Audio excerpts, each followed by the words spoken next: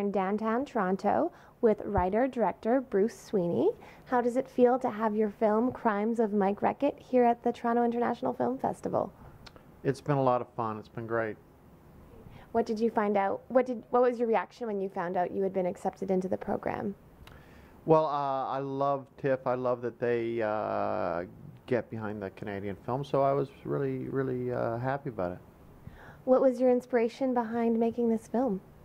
Well, I remember Billy Wilder said that he took newspaper articles and would weave stories based on headlines and stories, etc. So I read an article about title fraud, land title fraud, and then I thought, which is identity theft, kind of a version of that, and I thought, wouldn't it be great to have that as a staple crime that leads to another crime, and you know what I mean, and sort of power pack that moment with, make it emotional, make it have a power that's not dry because it's a kind of a crime that people wake up and realize, well, what do you mean I don't own my house, right? I wanted to have that. I wanted to have that with emotions attached, you know. What is at the heart of the story for you? Well, I'm very much thematically driven, so I would say the heart of it is that you take this guy who has weak morals or questionable morals, and he has to confront something that he can't get past. So I think the theme is some mistakes you can't get past, right?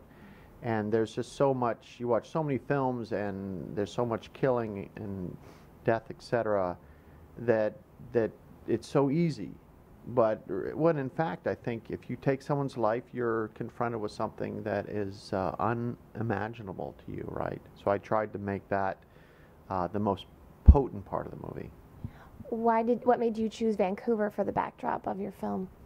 Well, this was pretty much an ultra-low budget thing. This was, it's people I know. I just sort of rang them up. We all got together and made this film over a period of like 2 years off and on. And we all live in Vancouver. It's just easy, you know. How did you go about casting the project?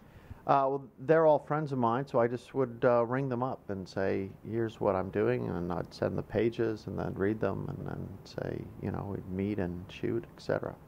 How did shooting go? Did everything run smoothly? Well, yeah, it's really evolved. The model has evolved. Instead of having like a big crew and then one camera, it's evolved into, we shot with 2 or 3 cameras at the same time all the time, but it had a very micro crew, very, very small.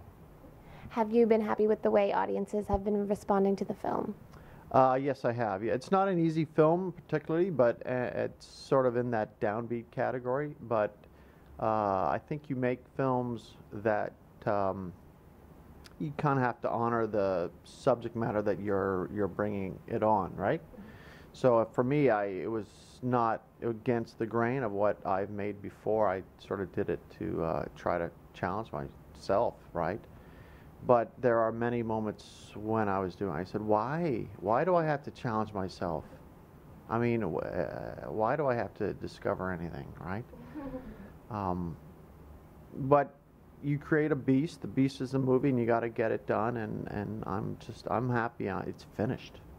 And what types of projects do you hope to develop in the future? Well, my new one is much more comedic, and it's a lot funner, and it's a lot easier to write. This one was really difficult for me. I wanted to try something different, but and I think I want to go back something that's, you know, it's easier to get the pages out after you're writing. Page after page comes out, as opposed to now what happens, now what's next. You know what I mean? It's a kind of it's not instinctual somehow, right? And playing with time tenses, I find, you know, that was a new thing formally for me too, also. So I think glad it's over. I think that's the way I want to say. And where's the best place to find out more information on you and on Crimes of Mike Reckett online?